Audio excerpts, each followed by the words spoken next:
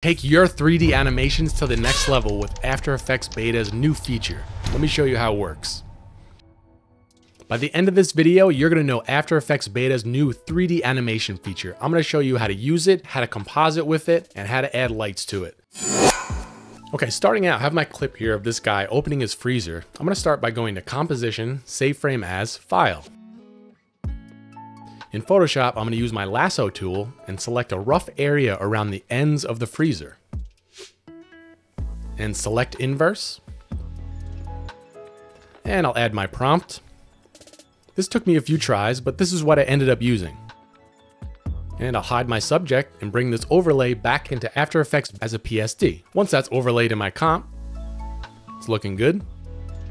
Now I want to make sure my 3D objects meet my subject's eye line. So I'll create a couple rough shapes just as placeholders. And I'll put one over here. Now on to the fun part, the 3D files.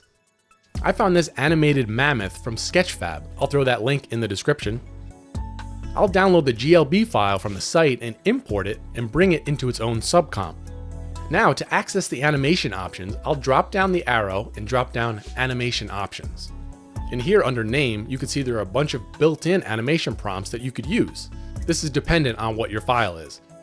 I'll pick Bellow, and you'll see it starts animating if I scrub through. And from here, I'll just adjust my position and orientation of my mammoth. Okay, now I want to add another mammoth, maybe a smaller one on camera left. So I'll drag the file into this comp again. Reposition it, and I'll scale it down and tweak my rotation. And I'll go to this layer's animation options and I'll select a different animation. And now I'll bring my mammoth comp into my main comp. Tweak the position a bit. Now for the lighting. I'm going to use an image-based lighting technique by using an HDR map in my scene, providing similar illumination and helping it blend seamlessly in my scene. So first, I need to get an HDRI map with similar lighting. I downloaded this one from HDRI Haven. The link's in the description as well. This site has tons of free HDRI files that you could use, so check it out. You could actually create these on your phone as well if you're in that specific environment. But for this case, since it's a stock clip, we're just gonna grab something that looks similar. So now back in After Effects, I'll add a new environment light. And I'll import my HDRI file, drag it into my comp. I'm gonna hide it for now. Under my environment light options, I'll click the drop down and select my HDRI file. And you can see the before and after looks really good. Next, we need to track the subtle motion of the clip here. So I'll click on my main video clip and I'll go to Track and Stabilize, Track Camera. It'll analyze the scene, and once it's complete, it'll give me a few points to track. I'll grab this point here and I'll create a solid in camera. And I'll adjust the solid a bit just to be in the center of my scene. That looks good. So now I'm going to take my mammoth layer and I'm going to parent it to the track solid while holding shift so it maintains that same tracking data.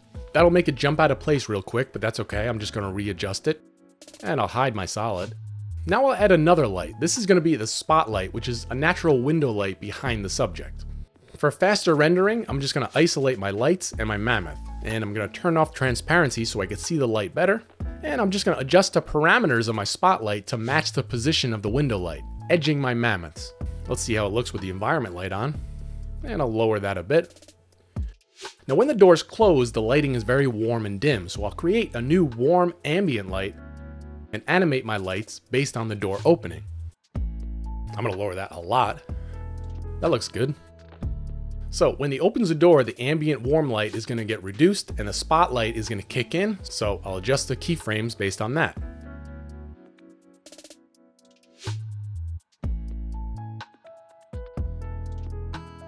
So one of my favorite new After Effects Beta new features is if I have an in animation and I want to copy it and reverse it, all I have to do is copy it, go to Edit, paste reverse keyframes, and it gives me the out animation.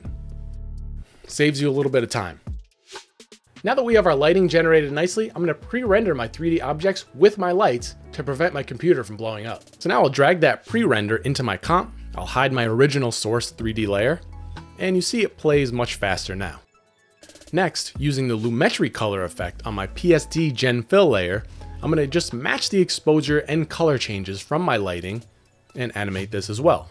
So when he opens the door, the color goes from warm to neutral, and I'll paste those reverse keyframes at the end. Now we'll create a shadow based on our mammoths. There's a lot more complex ways you could do this in 3D space, but to make this easy, I'm just going to create a 2D shadow. I'm just going to duplicate the pre-render layer, flip it vertically, reposition it so it's right underneath the main pre-render, and I'll use the drop shadow effect on it, and I'll select shadow only, and I'll adjust the shadow parameters a bit.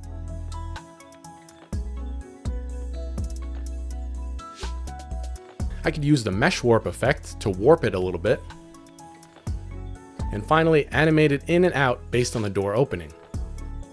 Here's our final result.